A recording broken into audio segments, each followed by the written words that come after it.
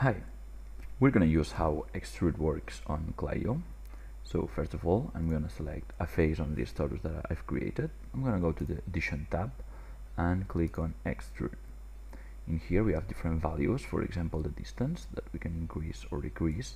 We also have the subdivisions to set on our extrusion, and we also have the taper, so to define the end of our extrude.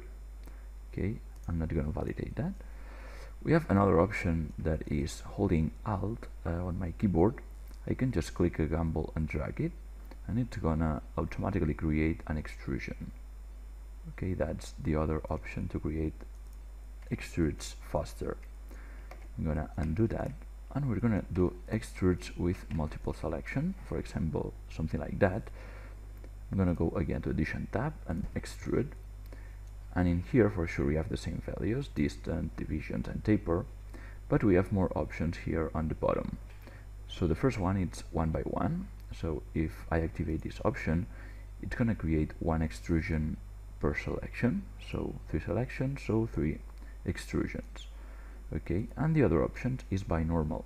In here we are extruding by the average of the normals, so the 3 selections, this is the average normal, so it's extruding in this direction.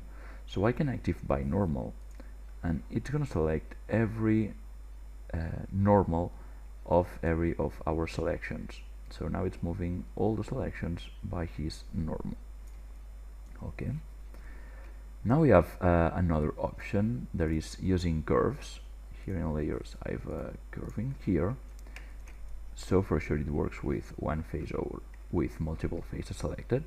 So I'm going to select one, and in this case I'm going to activate extrude with hotkeys.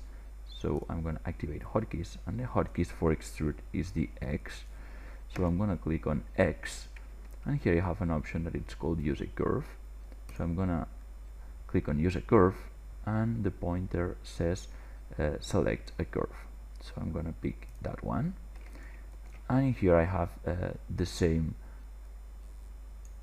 settings that I had before, so I can just change the subdivisions. For sure the distance, it's gonna follow the curve that I've picked, and the last option is the taper that I can just refine to create the shape that I want. Okay, for sure after ending any extrude command we always have to validate to create the geometry, and here we go.